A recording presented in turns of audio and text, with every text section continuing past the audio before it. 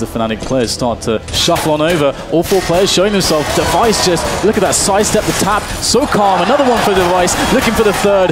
There is JW, last man standing here for the Swedish side, and Carrigan will silence him with that Glock. First round will go to the Danes. Carrigan with a lot on his shoulders at the moment. A lot of pressure. There's the first shot though. Flusher gets dropped immediately. And now it's down to Dennis to win this one-on-one. But Carrigan too strong. Fnatic is piling into these CTs. There's Carrigan with the M4 picking up 3 kills already. Beautiful stuff there. A 4th from Carrigan. All of a sudden Flusher's left with 8 HP and no teammates to speak up. Flusher picks off Zipex. He can't hold off Flusher for long enough. Now another one-on-one. Can Flusher make it happen? He can't. What an ace coming out of Carrigan.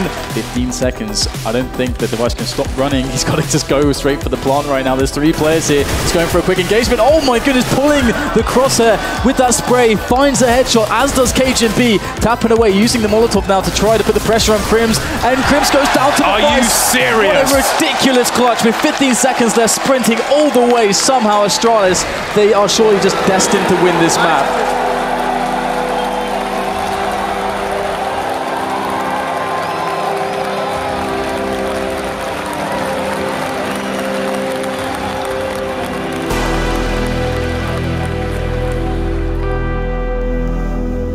Pistol time, map 2, make some noise, people! Oh my god, Zipex completely blind, picks up 2 kills, and now it is down to Flusher, who gets smacked down by Dupree.